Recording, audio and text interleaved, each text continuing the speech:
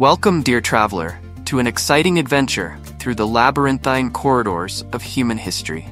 Each era is a compelling chapter in the vast work of our collective past. Be enchanted by the chronicles of our ancestors and their daring adventures. This journey will broaden your horizons and make you reflect on the richness of our shared heritage. Don't forget to subscribe and activate the notification bell so you don't miss any of our upcoming videos. Modern facilities such as beds, fires, and decorations appeared about 9,500 years ago. Those of you who lived back then and looked at yourself in the obsidian mirror probably thought the same thing as you do today. In fact, prehistory is a very long period, starting with the appearance of the first Homo individuals about 2.4 million years ago. These early humans stood upright, spoke clearly, and had larger skulls. Some even date back to about 3.3 million years ago, with Australopithecus inventing the earliest tools, and even 7 million years ago, with the primate Tumai thought to be the origin of the entire human lineage. We are separated from him by 350,000 generations. Human history began with the invention of writing 5,000 years ago. At the same time, the wheel was invented, which would forever revolutionize the way we travel and build. Although all of these revolutions may seem to be happening at the same time, it is believed that we jumped from cavemen to Puterhanes. The idea of a civilized society is wrong. Before that, there were people like you and me, with complex languages, clothing, jewelry, and traditions. Religious temples such as Göbekli Tepe in Turkey were built as early as 11,500 years ago, and the oldest temples discovered to date feature ornate columns made from flint tools that were brought from afar within Turkey of. Çatalhöyük, the world's first city with 8,000 inhabitants, was built so far back that the concept of streets or windows had not yet been invented. People walked through roofs and entered homes through small holes.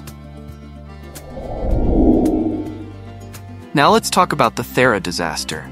About 3,600 years ago, civilizations such as Mesopotamia and Egypt had developed agriculture and writing. However, Greece was still in the dark ages of hunting and gathering. From around 1100 BC to 400 BC, the Minoan civilization dominated the Mediterranean with its majestic fleet, ornate streets, and exquisite artwork. Then one day they disappear. The eruption of the Santorini volcano caused huge destruction. The entire Mediterranean was plunged into darkness. Volcanic storms tore the sky and violent storms raged. Egypt has experienced 4 devastating tsunamis that devastated everything from Turkey to Crete. This catastrophe was likely the source of the plague in Egypt, which the Minoan civilization did not survive. For a long time, almost nothing was known. But when you think about what has happened over the past 5,000 years, wars, natural disasters, and the collapse of civilizations, you can imagine all the incredible things our ancestors experienced in prehistory. The meteorite that almost destroyed humanity 30,000 years ago not only posed a threat to the dinosaurs. For people, this is also a near-apocalyptic disaster. 30,000 years ago, an asteroid the size of a football field struck Antarctica. The Neanderthals living in Europe were lucky. Not only was the impact far away from them, but the asteroid exploded in the air before hitting the ground. Without this luck, we probably wouldn't be here. In fact, the deadliest impact occurred much later, around 13,000 years ago. A Syrian village mysteriously disappeared from the map, and its residents were burned to death. But the meteorite that caused it fell 10,000 kilometers away in North America. This event and its effects were devastating and became known as the Iwawita crater. After entering the atmosphere, the meteorite exploded into millions of fragments and fireballs that spread across the continent. The forest turned into ruins, and huge clouds of dust rose. Within seconds, night fell and the land was plunged into darkness. Temperatures in the northern hemisphere dropped by nearly 10 degrees, causing a nuclear winter that lasted more than a century. This is an apocalypse. Nearly 70% of the population died, including mammoths and saber-toothed cats. Other factors may exacerbate the phenomenon, such as changes in Atlantic Ocean currents or reduced solar activity. Possibly due to the impact of large-scale coronal mass ejections, solar flares sweep across the Earth's magnetic field, causing auroras to be seen everywhere. While it may have destroyed all our technology, it was certainly a sight to behold. This disaster occurred 7,600 years ago, giving rise to the flood myth. Did you know that the Black Sea was a lake at that time? Sea level is low, around which the Mediterranean Sea ends. People lived around this lake, as evidenced by the structures found underwater. If you were a farmer 7,000 years ago, you might have experienced an unprecedented disaster. One morning you'll be awakened by a deafening noise echoing through the valley. You'll see a giant tornado blowing from the Bosporus, 200 times more powerful than Niagara Falls. A huge wave will sweep across the plain.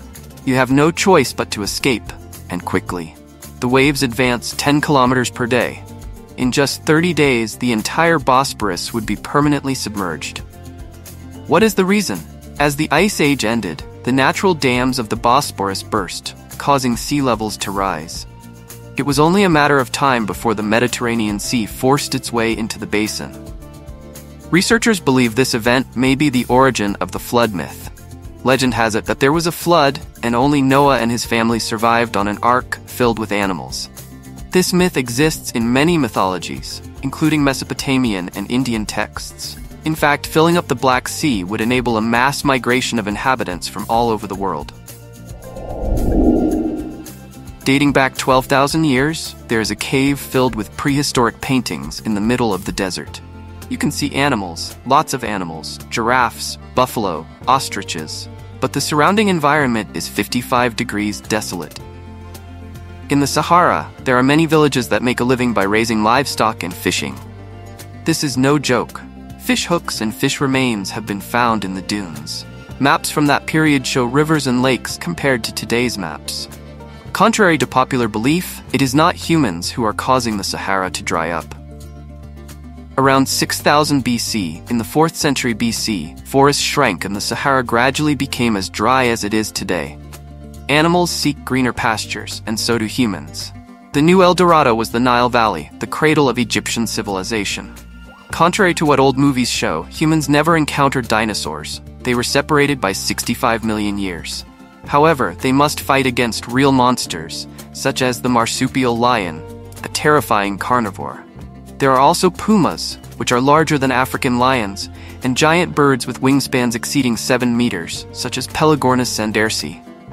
Stories like this make you think, don't they? It is truly a wonder to delve into the depths of our ancestors' lore, a tapestry forever woven with mysterious threads. Join us again for more adventures in the annals of the past, and don't hesitate to subscribe, like, and share us to strengthen our efforts in documenting the annals of ancient times.